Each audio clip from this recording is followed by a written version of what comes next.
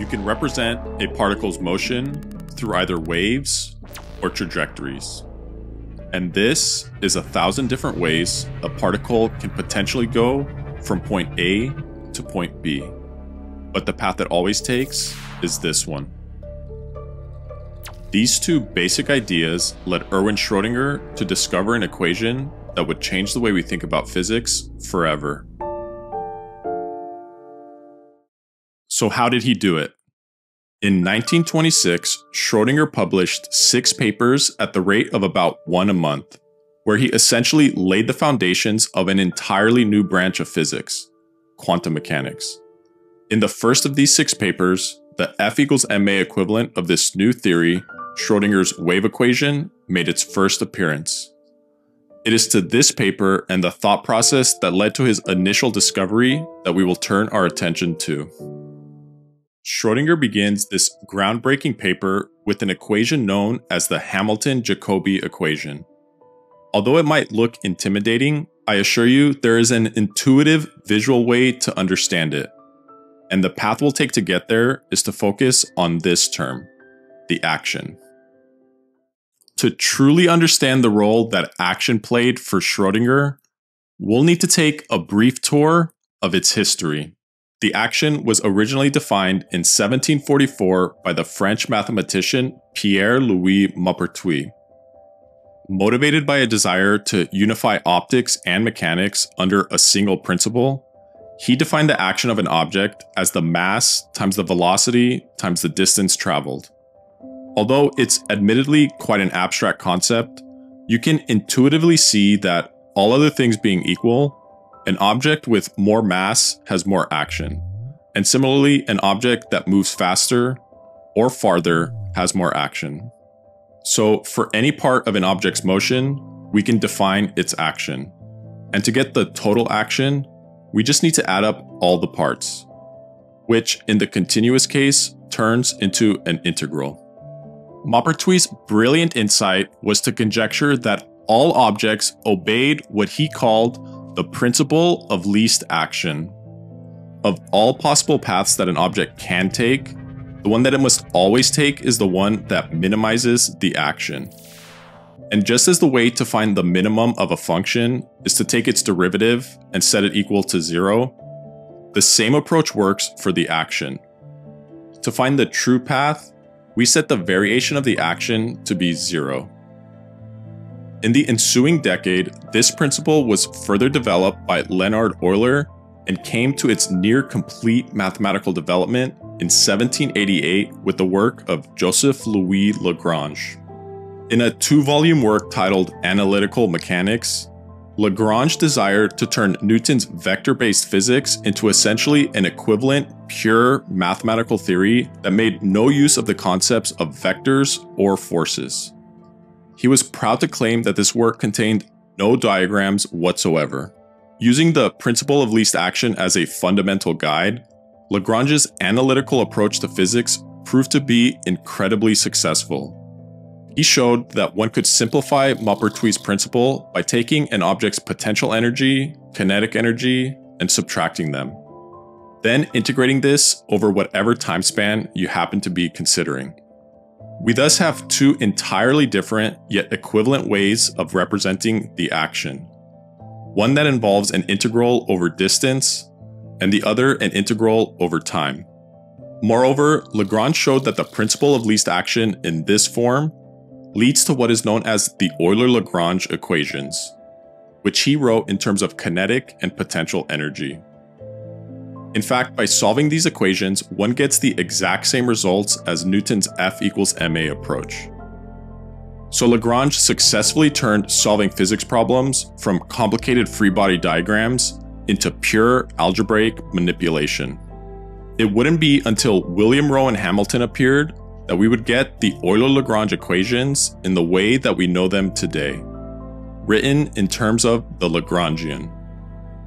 But Hamilton accomplished something much more for physics than just writing the principle of least action in terms of the Lagrangian. Not only did he put the final touches on Maupertuis' principle, Hamilton also further developed Maupertuis's initial desire to unite optics and mechanics. In 1833, Hamilton made one of the most important and arguably most underrated discoveries in all of physics. He realized that the motion of a particle in classical mechanics can be represented by a wave. That's right, before quantum mechanics ever came on the scene, Hamilton discovered a version of wave-particle duality. Or rather, to be more precise, he discovered a duality between particle trajectories and wave fronts. Not only that, he was able to show that both mechanics and optics contain this same type of duality, under a single framework now known as Hamilton's optical-mechanical analogy. The analogy goes like this. Suppose you shine a beam of light. There are two ways we can describe this motion. First, with waves. After a certain amount of time has passed, say 1 second, the light will have traveled a fixed distance.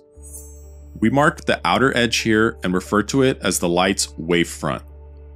This wavefront consists of all the points of constant time, t equals 1 second. If we let another second pass, the light travels further and we mark a second wavefront, consisting of all the points the light travels to in 2 seconds. We could of course keep repeating this process, and also consider wavefronts for arbitrary time spans. The second way we can describe the light's motion is with rays. We imagine the light is composed of particles that follow along certain trajectories called rays. Now, between any 2 points A and B, the ray behaves according to Fermat's principle, which states that of all possible paths for a ray, the ray must always travel the one that would take the least amount of time. And by checking different points, we can see a direct consequence of this is that the light rays are necessarily orthogonal to the wavefronts. So Fermat's principle provides a link between waves and rays. It also leads to another fundamental equation of optics known as the iconal equation, which determines the wavefronts. So a beautiful duality emerges. If you first know the wavefronts, you can always deduce the ray trajectories. Similarly, if you know the rays first, you can deduce the wavefronts. Amazingly, according to Hamilton's optical mechanical analogy, particles in classical mechanics can be described in the exact same way. Let's now imagine just one classical particle that moves from point A to point B. The trajectory the particle takes here corresponds exactly to how a light ray travels. But what about the wave picture? What could possibly be the wavefront we use to describe this classical motion? It's none other than the action. Just as optical wavefronts were surfaces of constant time, we can formulate a wavefront that consists of surfaces of constant action. That is, all points that have the same value of action at a specific moment in time. So if the particle's motion to this point coincides with 1 unit of action, there will also be a whole range of points that the particle could have moved to that would have resulted in the same amount of action. And of course, we can repeat this process. Now, just as the true path of the light ray behaved according to Fermat's principle of least time, the true trajectory this classical particle takes is governed by the principle of least action.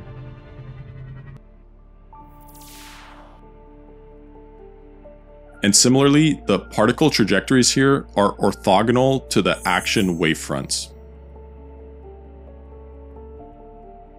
So the same type of duality as before emerges. By first knowing the action wavefronts, you can always deduce the particle trajectories, and vice versa.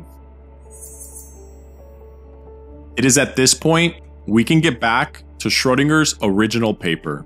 Remember how Schrödinger began with the Hamilton-Jacobi equation? Well, this equation is what encodes the action wavefronts. It says that something called the Hamiltonian, written in terms of the position and the derivative of the action with respect to position, just equals the total energy. In our case, the Hamiltonian will just be the kinetic energy plus the potential energy. But the more general form of the Hamiltonian can also depend on time. In that case, the right-hand side of the equation becomes -1 times the partial derivative of the action with respect to time. So the Hamilton-Jacobi equation is essentially an equation of motion for the action.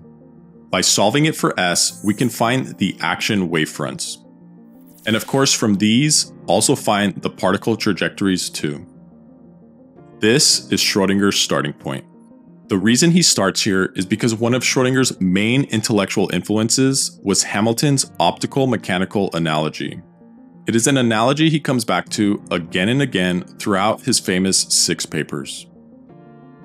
In fact, not only was he influenced by it, Schrödinger desired to complete the analogy in a way that Hamilton never dreamed of. The next step Schrödinger takes is to make a change of variables. He defines a new function psi that satisfies the following relation, where k is just some unknown constant that needs to have the dimension of action. So if we plug this in for s, the Hamilton-Jacobi equation takes on the following form. Now remember, the Hamiltonian is just the kinetic energy plus potential energy. So written in terms of the momentum, it's this. In terms of the action, and then after our change of variables, it becomes this. Plugging it into the top equation, and then subtracting E results in the following. Now if we solve for psi here, we'd simply be solving the classical Hamilton-Jacobi equations in a new variable. So there wouldn't be any new physics to discover. Instead, Schrödinger decides to multiply by psi squared on both sides in order to then create a new variational problem, which he defines by taking the integral of this term over all of space. He labels this quantity J, and it's a functional, which is just a technical term for a mathematical object that takes a function as an input and outputs a number. This is the most critical juncture of the derivation, and where Schrödinger takes the incredible leap of insight that no one before him had ever taken.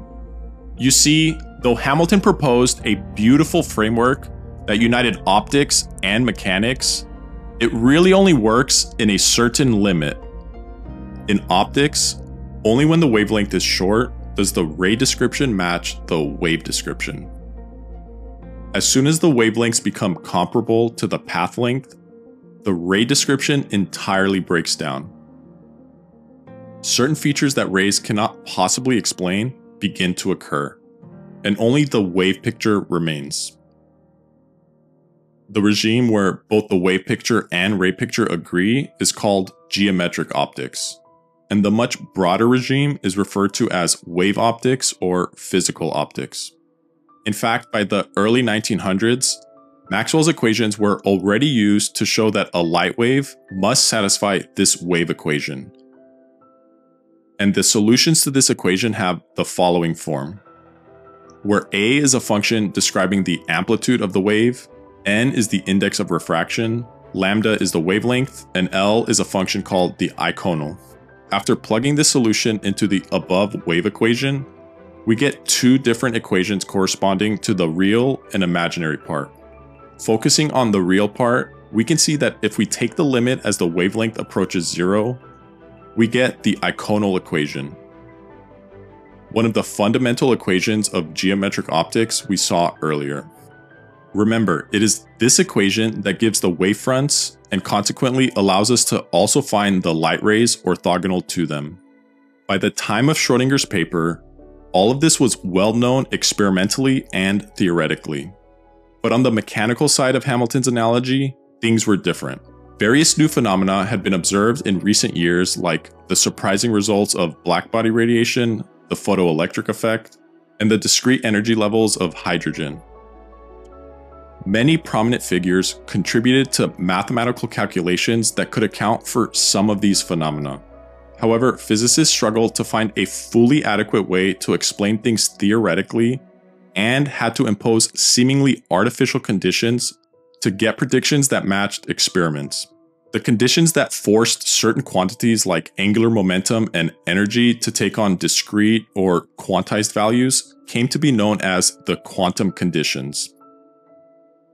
What Schrödinger sought to do was to find some deeper principle that would not just postulate these quantum conditions, but instead have them arise naturally as a consequence of it. Just like the integer values of a vibrating string naturally arise from the wave equation describing it. It is with all this in mind that Schrödinger wanted to find a similar wave equation for mechanics, one which could explain the recent experimental observations and at the same time reduce to Hamilton's description in a certain limit, just as the previous wave equation did for optics. It is this new variation problem he defines that does exactly that. As Schrödinger says in his paper, we seek a function which makes the integral stationary, and we replace the quantum conditions with this variational problem. In other words, setting the variation of J equal to 0 is the deeper principle that replaces the previous quantum conditions. And when he does this, he is essentially defining a new action with this quantity J. If you want to understand more deeply why, just pause the video here. So just as Fermat's principle of least time and Maupertuis's principle of least action required the variation to be 0, Schrödinger requires the variation of J to be 0. Carrying through the calculations, the first term here is just a boundary condition that Schrödinger deals with later in the paper. It equals 0. So we are only left with this term. And since the variation of psi can be anything, in order for the whole integral to be 0, the rest of the expression in here must be 0. Then letting k equal h bar, the reduced Planck constant, and moving e to the other side, we arrive at the time-independent Schrödinger equation, the fundamental equation of quantum mechanics. It is the equation that describes stationary quantum states. In other words, states that don't change over time. To illustrate just how promising his new equation was, Schrödinger continued on in the paper to solve this equation for the hydrogen atom. Amazingly, it results in energy levels that have to be discrete, in complete agreement with what was observed through experiment. The quantum conditions that others used as a starting point were not a postulate any longer. Rather, they arose naturally as a consequence of Schrödinger's approach, just like the vibrating string example. So Schrödinger was able to successfully do to mechanics what was previously done to optics. His incredible leap in this step is what turned psi into a continuous quantity over all space, completes Hamilton's optical mechanical analogy, and at the same time quantizes the system. In subsequent papers, Schrödinger would further elaborate on this new theory, provide alternative derivations of the wave equation, and eventually discover the right version of it that could also incorporate time evolution. Moreover, just as wave optics reduces to geometric optics in the limit that wavelengths go to 0, Schrödinger's wave equation reduces to the Hamilton-Jacobi equation as h bar goes to 0. A truly beautiful result. There's no better way I found to describe the importance of Schrödinger's work than a quote from the great mathematical physicist Freeman Dyson. The Schrödinger equation describes correctly everything we know about the behavior of atoms. It is the basis of all of chemistry and most of physics. If you're looking for even more ways to get intuition behind fundamental math and science concepts, be sure to check out Brilliant.org. All their lessons in math, physics, and even computer science are filled with beautiful visuals that guide your intuition every step of the way. Not only that, each lesson also includes games, puzzles, and regular feedback to check your progress. So you'll always be learning by doing hands-on activities. If you'd like to try it out, you can begin learning for free on Brilliant by either going to brilliant.org/abidebyreason, scanning the QR code on screen, or clicking on the link in the description. Brilliant's also given my viewers 20% off an annual premium subscription, which gives you unlimited daily access to everything on Brilliant.